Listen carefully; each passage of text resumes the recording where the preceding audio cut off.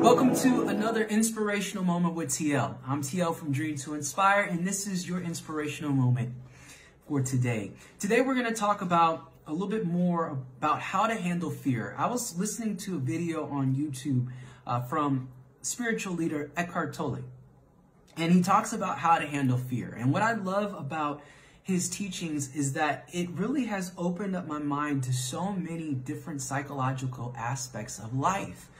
I understand how fear plays a huge role in the way we make our decisions and how we view ourselves and our thinking or are unconscious of ourselves and our thinking. It's really woke me up to understanding everything that goes on in the mind in terms of ego, fear, identifying with things, all these needs and perceptions of life, ourselves, the labels that we put on things. I mean, there's so many different aspects to his teaching that have really enlightened me and have helped me wake up to what life is really all about, right? So with that, he goes on to suggest that during this time, as we're dealing through this very scary time with the pandemic and the health crisis around the world, he says that we are awakening at this moment. And it's happening for those who can see past the fear of what's going on. So in his teachings, he does mention fear and how when we're afraid of something, we're possessed by this thought.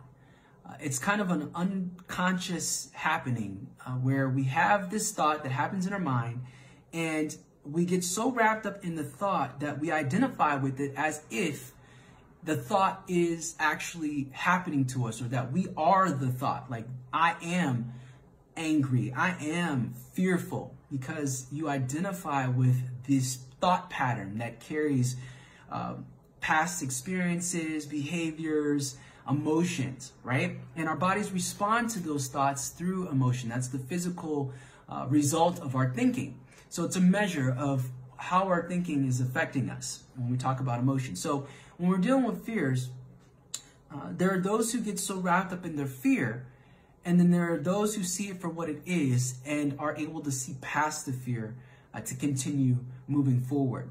So how do you go beyond the fear, right? How do you go beyond this thought of fear? Well, he suggests that awareness of what's going on in your mind, to recognize that you are not the thought and just the thought that's happening, right? So it's the thought that's just happening. This determines your level of consciousness. So this means that there are involuntary things that happen, like our breathing is involuntary, as well as it's voluntary. So we don't have to think about breathing. We just breathe. It's involuntary. We can force ourselves to breathe, but it happens naturally. Thank God, because if I had to think about breathing all day, it wouldn't work. I wouldn't go very far. But because it's involuntary, it's something that happens. Same thing with thinking. I mean, think about it. Even as you're listening to me now, there's probably different thoughts that are going on in your mind. Are you controlling every single thought that happens? No, it would be impossible, because we have thousands of thoughts that go through our mind throughout the day. We wear ourselves out within the first hour of waking up. So things happen involuntarily. So there's fear in the mind, but all these things that are happening, they're not happening actually right now, like physically. There's just a mental concept. This thing that's going on in your mind is just happening in this moment in your mind. It's a mental projection, basically. You are looking at something that happened in the future, or that's going to happen in the future, that you think could happen in the future, or something that has happened in the past, right? But when they happen, you have to face them either way. So if you're worried about getting sick, if you're worried about how you're going to pay your bills, if you're worried about not having a job, those are legit concerns. I get it. But if you obsess over these fears and you start looking at the worst case scenario, well, if I get sick, I may die. If I lose my job, I won't be able to pay my bills and I'll become homeless. Whatever the case is, you're projecting these mental projections. You're projecting these mental conclusions, if you will, of what will happen. You're kind of affirming the worst case scenario. And the more that you do this, the cycle, the pattern just keeps repeating and it builds momentum. Fear is energy, right? So you can build up enough fearful energy that could cause you to have a panic attack before you even realize it's happening. So the idea of being aware of this fearful thinking is your ticket to end your suffering. What he goes on to say is that the more you think about them, the more you amplify them. It causes you to suffer, which is what I just mentioned. So this is where the awareness of your thinking comes into play. Because thinking happens to you when you're not aware, right? But when you are unaware, it's like you are thinking, sleeping, like a sleeping giant. You're possessed within your own mind. You don't realize that it's happening to you. It's just a thought that's there. You think that you are the thought, that you are the thing that's happening in that moment. And if you step back, you'll realize that it's just a thought and that it's causing you to behave or respond in a certain way. Okay? The thoughts in your mind in the absence of awareness happen to you involuntarily. And once you really understand that, now you can separate yourself from your fear. The fearful thinking, again, is just a happening. So you may ask yourself, why am I doing this to myself? Why am I making myself suffer? Well, this is because you weren't aware before, but now you are aware. So this is a good first step to building your awareness, as he suggests. The next step is to realize that there's really nothing that by thinking this that's giving me value. There's nothing serving me well by having these fearful thoughts. Okay, so now you must address that it's not serving you well. So now you have to make a choice. You know, if this thought were to continue, how does it empower me? How does it give me the tools and the wherewithal to get past this situation, right? So now you have to start projecting different thoughts. And it's a choice, which is the beauty of it. This is how you really create mental freedom, in my opinion. I believe this is where mental freedom begins. Because you're no longer at the mercy of your thinking. So what do you do next?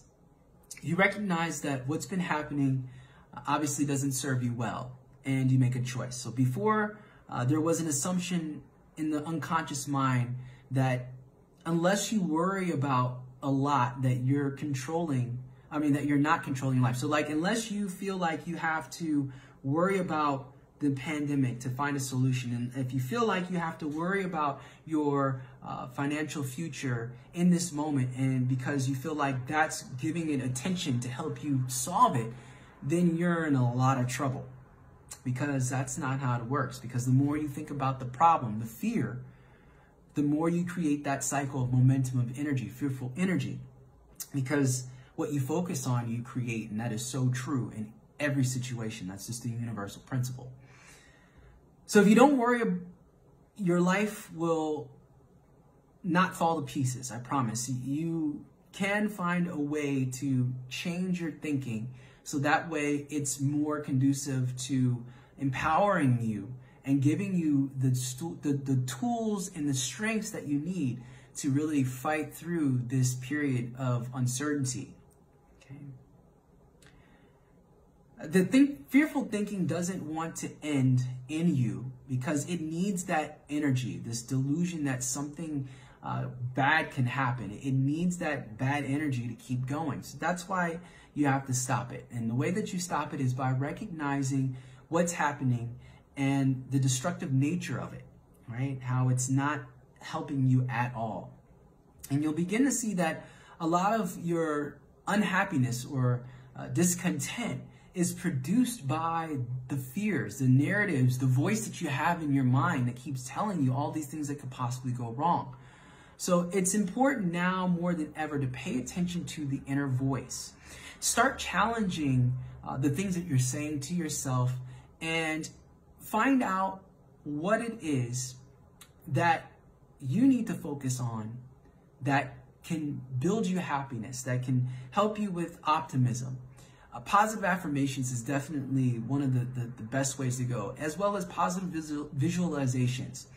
During this time of being at home, or at least staying at home and quarantining and spending more time, a lot of us are by ourselves, right? Or we're around family, which is great, but we still have to carve some time out for ourselves and do some of this inner work to dig through some of the things that we've been challenged with for so long, that we've been distracted from.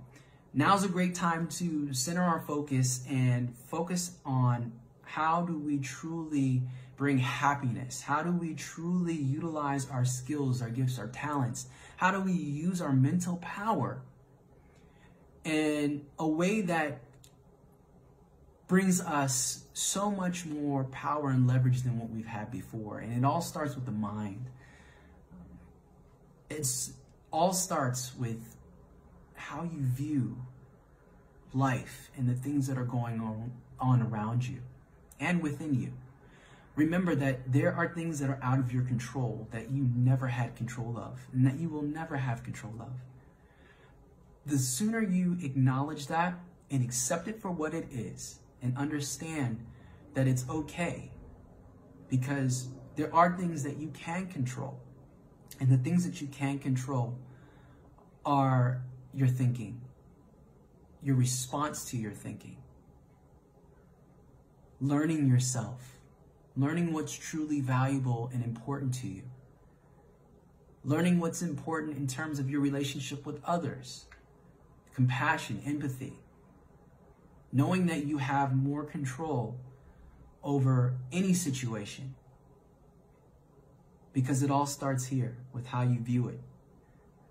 And if you look at your fear for what it is, as just something that happens and that you can separate yourself from it, I have no doubt that you will thrive in any situation in life. So when we talk about fears, know that it's a choice. And the sooner that you separate yourself from this fearful thinking, the more free you'll become in your mind.